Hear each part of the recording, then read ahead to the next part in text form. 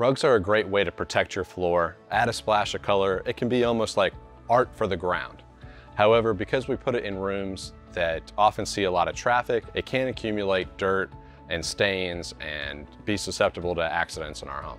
Knowing what type of rug you have will help determine how difficult it can be to help maintain, prevent, and remove dirt and stains from your rug. There are many different types of rugs out there. Most common are wool rugs or natural fiber rugs, sometimes jute, things like that, or synthetic rugs such as olefin or polypropylene.